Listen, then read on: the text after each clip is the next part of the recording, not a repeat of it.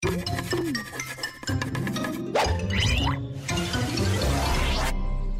Bob. I've been wondering how this tree can exist.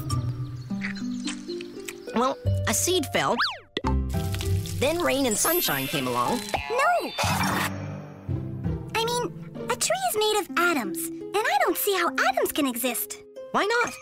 Electrons orbit the nucleus like planets orbit the sun. But that's impossible. An electron is charged. Moving like that, it would give off light. And that would drain its energy, causing its orbit to spiral in. Right. All the atoms in this tree, in the whole universe, should collapse in a blinding flash of light. Whoa. I think we're gonna need more powerful ideas to understand how atoms can exist.